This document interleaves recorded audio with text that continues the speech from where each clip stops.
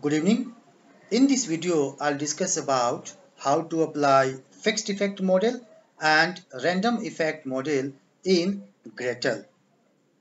As I discussed in last video also that invest is my dependent variable, value and capital are independent variables, and these are the data set which have been already used by Grunfeld in the study. So in order to apply fixed effect and random effect model, I go to model, click on panel and then select here fixed or random effects and then OK. After that I find this icon. So dependent variable is invest. I select and put there. Similarly value and capital stock are my independent variable, so I select it and then I click. By default it is clicked on fixed effects, so I press on OK. Finally I have seen that this is my outcome of fixed effect model. I have already discussed about the coefficient and significance of variables in pulled effect model. So this is also significant. Similarly this is also significant.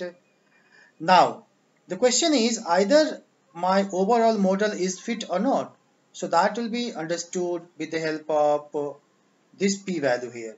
So this p-value is less than 5%. So we can say that my model is fit. Now talking about all these items, I have discussed this in the pulled method. Only one thing is difference, and that is here in pulled method the value is r squared of LSDB, and within r squared were not given. So here this LSDB r squared is nothing but least square dummy variable r squared, and then this within r squared is 0.76, which is 76.67%.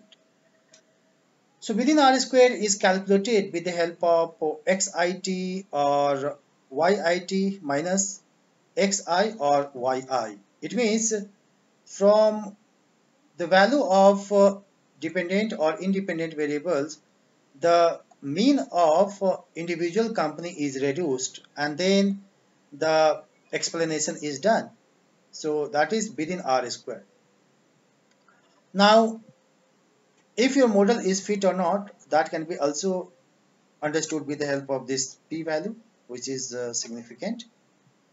Now how to apply a random effect model? For that I simply click on here edit and then click on modify model, and then everything remains the same now, like invest is dependent variable, value and capital are regressors or independent variable. Now instead of this fixed effects, I click on random effects and then I click on OK. So now this is my random effect model outcome. So again value is also significant.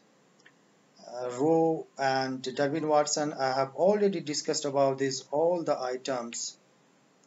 Now this is my between variance, this is my within variance, theta used for quasi-demeaning.